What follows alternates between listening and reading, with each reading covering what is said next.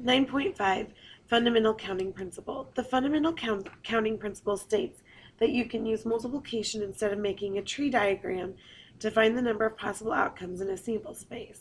So if you remember a couple of days ago, we were trying to figure out all the different ways that you could flip a coin and roll a number cube.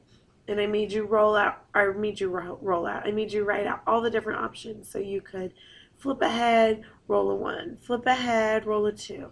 Now we're learning how to do this mathematically. So you look at a coin. How many options are there on a coin? There's heads or tails. So that's 2 options. And on a number cube, there are 6 options because there are 6 sides. So you do 2 times 6, and your total is 12 outcomes. So if you think about it, that's heads 1, heads 2, tail 1, tail 2, and so on. Find the total number of outcomes when a number from 0 to 9 is picked randomly, and then when a letter from A to D is picked randomly. So in the numbers 0 to 9, there are 10 numbers. In the letters A to D, there are 4. So that is 40 outcomes that are possible. 2A, find the total number of outcomes from rolling a number cube with sides labeled 1 through 6 and choosing a letter from the word numbers. So the first thing we're going to do is find the outcome. So 1 through 6, there are 6 options. And the word numbers, there are 7 letters, which is 42 total possibilities. Then find the probability of rolling a 6 and choosing an M. There's only one outcome that would result in a 6 and an M together. So your probability of getting a 6 and an M is 1/42.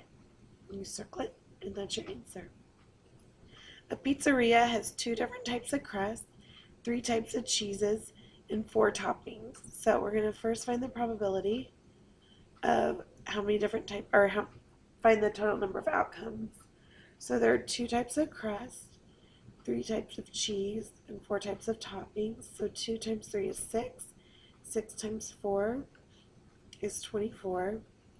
A personal pizza can only have one type of cheese and 1 topping. What is the probability of choosing a thin crust pizza with Parmesan and pepperoni? So there would only be one combo of that. So you would do 1/24. Circle it, and that's your answer.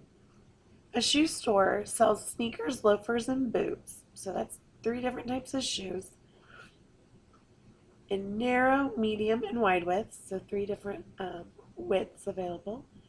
They're available in sizes 6, 6.5, 7, 7.5, 8, 8.5, 9, 9.5, 10, 10.5. That's 10 different sizes.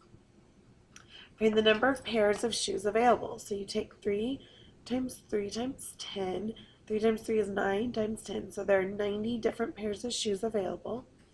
Then find the probability of selecting a size 8 in medium width sneakers.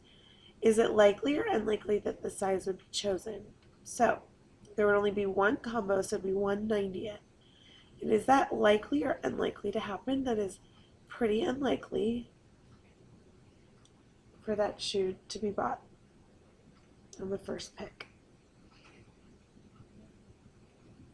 4A, a box of toy cars contains blue, orange, yellow, red, and black cars.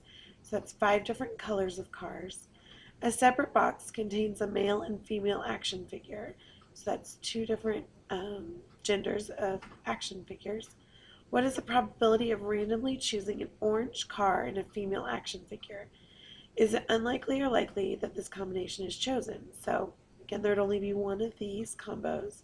So you'd get 1/10, and that is unlikely. So you'd circle it, and that's your answer.